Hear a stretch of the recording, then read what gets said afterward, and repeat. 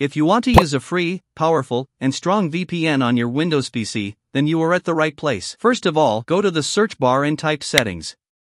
On the left side panel, click on Network and Internet. Now click on VPN. On the next page, you'll see an Add VPN button at the top right corner. Just click on it.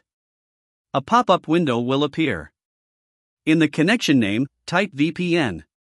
For the server name or address box, open your browser and go to vpngate.net. Hit Enter, scroll down, and look for the best country with good quality and speed. Just copy that host name.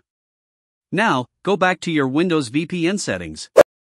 And in the server name or address box, just paste it. In the VPN type drop-down menu, select Secure Socket Tunneling. For the type of sign-in info, leave it as username and password. In the username box, type VPN. Also in the password box, type VPN. Now just click on Save. And that's it, your VPN is ready. Whenever you want to use the VPN, just go to the taskbar, select VPN, and click on Connect. Within seconds, your PC will connect with a super secure VPN fast, simple, and without any third-party apps.